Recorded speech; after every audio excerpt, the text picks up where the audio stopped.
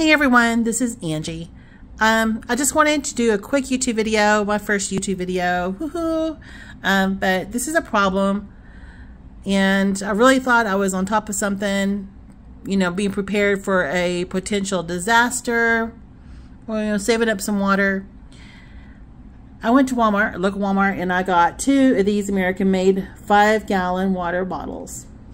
And next to them that you're going to have these water dispensers. So I'm thinking this would be a really good idea to have, you know, to if we needed more coffee or just whatever.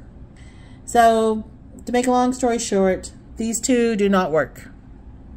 There is a white washer that's inside here, right here, that seals, that is too big and too wide for these to be compatible.